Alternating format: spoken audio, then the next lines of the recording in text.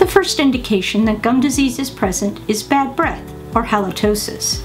If halitosis is present, the best way to tell if your pet has gum disease is to lift their lips and look. Please be careful if your pet shies away from you when you approach their face.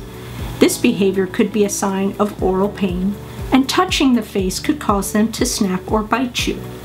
If there is potential pain, make an appointment to have your pet's teeth checked at the veterinary hospital. If your pet is comfortable with having their face handled, lift the lips and look at the teeth and gums. Do the teeth surfaces have a brown buildup or tartar? Are the gums red and inflamed? Is blood present at the gum line?